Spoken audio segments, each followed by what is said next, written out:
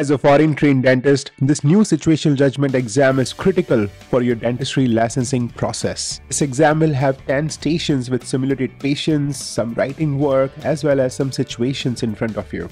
Join this course not just for your situational judgment exam but also for your dentistry career in Canada, because professionalism and patient-centered care is at heart of dentistry in Canada. Learn about what is expected in terms of communication and collaboration with various stakeholders in dentistry as well as with your patients. And apart from your clinical skills, your practice and information management skills are equally important to be a good dentist. And we will also learn about various aspects of health promotion which will help you to answer questions during the situational judgment exam.